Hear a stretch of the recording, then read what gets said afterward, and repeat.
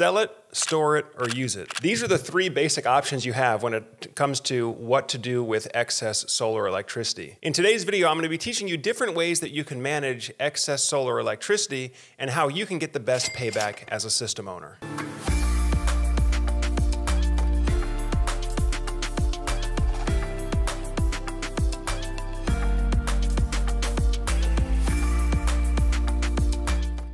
Okay, so in today's video, we're talking about what to do with excess solar power. And basically, you can use it, you can sell it, or you can store it. Now, first off, before we choose which of these options might make the most sense for you, the first thing we want to start with is, what is your goal with installing a solar and battery storage system? Is the goal to be as self-sufficient, as energy independent as possible? In other words, you want energy security?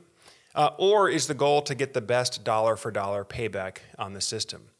And I think the reason I pose that question first is because a lot of times those two goals are going to be opposed to one another and really will inform which of these options that you choose in terms of how to manage your excess solar power. Do we use it? Do we store it? Do we sell it? Okay, now for those of you whose goal is to get the best return on investment on the solar system, typically you're going to get the best payback dollar for dollar by selling your excess solar to the power company via a solar buyback program or a net metering program. Now, when we talk about a net metering program, what we mean is that essentially your relationship with the power company becomes a two-way relationship. During daylight hours, you can directly power your home using solar panels, and then all of the excess solar electricity can get sold back or sent back to the power company for full credit. So whatever excess kilowatt hour production you have during daylight hours would be credits on your account, which would then allow you to, during evening hours, pull back in the kilowatt hours of energy that you need from the power company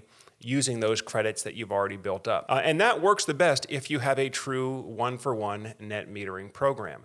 That's going to get you the best dollar-for-dollar return on investment because you don't have to incur the extra cost of purchasing your own storage batteries. Now, the downside though is that what we're seeing, the trend now is going away from true one-for-one solar buyback programs. Now, this is being led by California and the new NEM3, so-called Net Metering 3.0, which basically means that the power company will buy back your solar, but they're not going to give you full price credit. In fact, based on the numbers in California, you now have to send the power company 4 kilowatt hours of electricity for every one that you get to pull back in.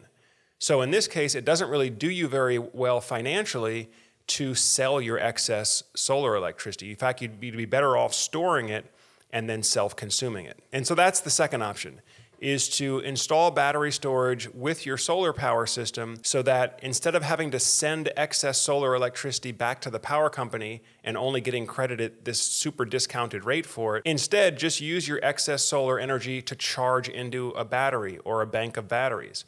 So basically, it's like a fuel tank. You have this energy reserve so that during evening hours, instead of having to pull from the power company, you just pull from energy that you banked in your batteries. And so if you have enough battery storage, you can get through the entire night consuming off the battery, keeping electricity on in your home.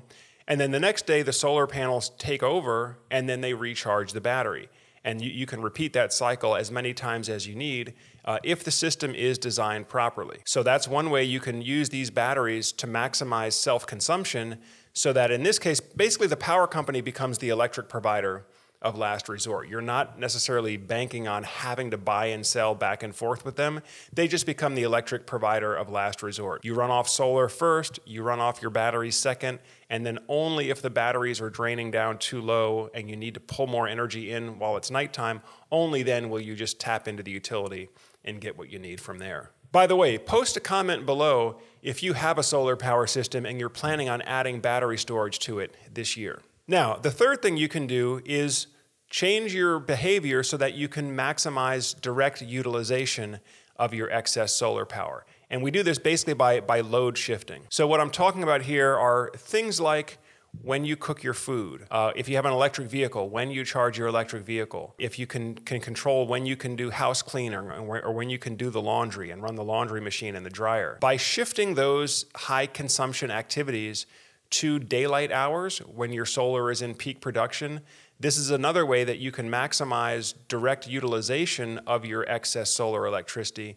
so you don't necessarily have to worry about selling it back or storing all of it in the battery.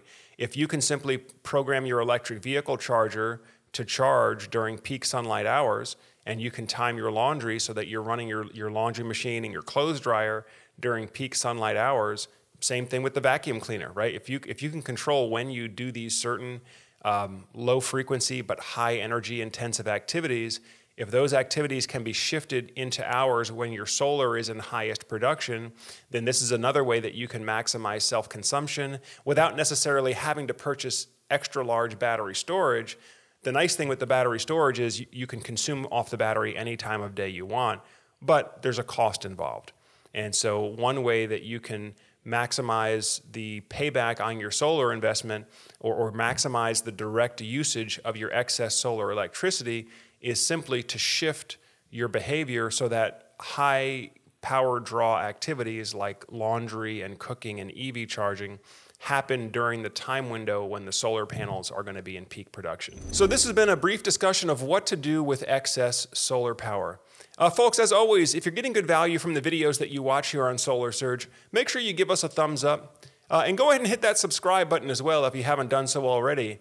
That way, as we have new videos like this coming up, it'll come up on your home page and on your feed, and you can stay up to date with us. Of course, if you're a homeowner, if you're in the process of looking at different solar and energy storage options for your home, if you need to get a price quote, or maybe you already have a price quote and you need to get a comparison quote to make sure that you're getting the right equipment and make sure that you're getting the best deal, as always, feel free to reach out to us on the link below there. You can set up a call with a solar expert or just use our free online quote tool so you can find out how much solar and energy storage costs in your area. Well, that pretty much does it for today's video. I thank you all for spending some more time with Solar Surge. And as always, I'm Joe Ordia here, encouraging you to get prepared and be empowered. Thanks for watching, and I'll see you on the next video. All right, I hope you're getting some great value from today's video content. Now, if you would like to have your business or product or technology featured on the Solar Surge channel, we can help you do that. Feel free to use the link below to set up a call with our media team so that we can discuss your marketing goals and how Solar Surge can help you get there. Solar Surge is the leading online community in the U.S. residential solar and energy storage space.